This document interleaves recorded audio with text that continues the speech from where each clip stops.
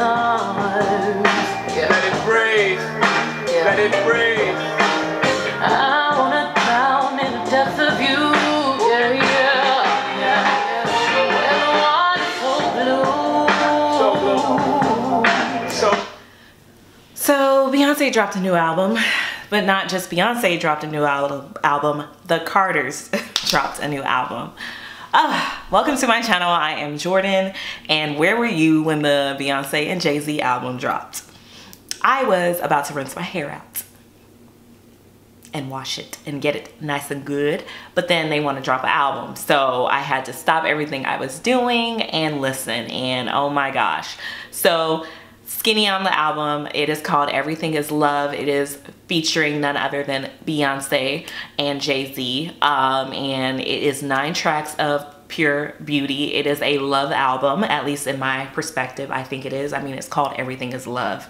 Not your typical love album. It's like a vibey, I mean, there's twerking songs you can twerk to, songs you can vibe to, songs you can feel, and I just, you know, I really enjoyed it. 9 tracks. Again, this is my initial reaction to it.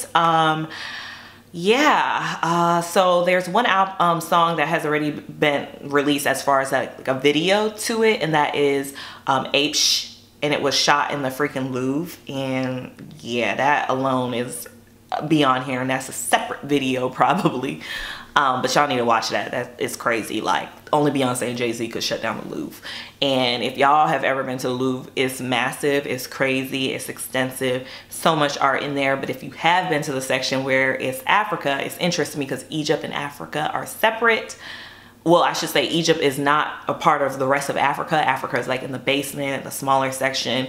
And it's just interesting. That's all I'll say. It's just interesting. But I love the Louvre. Louvre is gorgeous, but there's aspects where, you know, it's just interesting. So I thought it was really dope to have all those black bodies in the Louvre, and it was, you know, there's, for many reasons, it's interesting and beautiful, and they slayed, of course, looked amazing. But let's get to the album. The album, off my first listen, because I've only listened to it once, my favorite song is The Black Effect, which I'll play a snippet actually. Let me play a little snippet for you.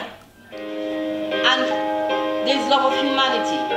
That's the love that is right now needed most. Love of humanity. But in everything, in all of that love, there is, it's like when you take some eggs and break them, and you take this shit. LeBron James to you amoroses, Dapper Dan at 4 AM, shit, I am the culture. I made my own way, so now they anti-Tidal. I'm living in I'm good on any MLK Boulevard. See my vision with a tech, bitch, I'm Malcolm X. Haters treading my effect, they want that DOS effect. Get your hands up high like a fossil. So that kind of gives you an idea of that song. And yeah, I just think it's interesting because the whole album is about the different facets of love, like love of their children, you know, Blue. There's one part where I never seen a ceiling in my life. Blue is quoted on the album. You know, there's love of humanity, there's love of the people, love of each other, and they talk about them overcoming their issues and creating love and music. And I feel like I felt more I feel like I enjoy the album mostly because, you know, it's dope to feel their passion. Like, they're both so talented, so brilliant, and, you know, Beyonce's literally a genius, a musical genius, a giant. Been loving her since Destiny's Child and when she broke off solo, and, you know, to see her evolution, her growth.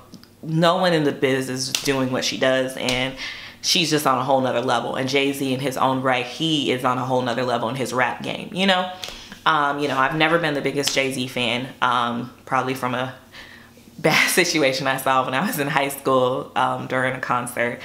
You know, I always felt like he's so arrogant, so cocky, but I feel like the older I get, the more I'm like appreciating his confidence and his evolution and his growth himself. But to say all that, I was thoroughly surprised that I actually probably enjoyed Jay Z even more on the album. Like, a lot of the lines that stick out to me are from him, and I really appreciated it, and I'm so excited, even more excited for the concert. Beyonce be messing with you. I just accepted the fact that we are not gonna get a new album, we're not gonna get new music, and then they drop it like this. So I'm pretty flabbergasted and overwhelmed, to say the least. But yeah, I just love the album. The way it starts with the summer song, that snippet that I played in the intro, it sets the tone, and it's just, oh, when she's singing, you just feel it. It's like R&B and rap and trap and all sorts of amazingness, and I just enjoyed it so much. But I will stop rambling. What was your initial reactions to it? Are you excited? Will you be seeing them on the tour? And what type of feels did it give you guys? All right, well, I'll see you guys in my next one. Love and light, and deuces. Love of a partner. All of them have a different shape, but all of them is the same in the end. It's about sensitivity. It's about passion. It's about unconditional giving of self to another person. And there's love of humanity. That's the love that is right now needed most. Love of humanity.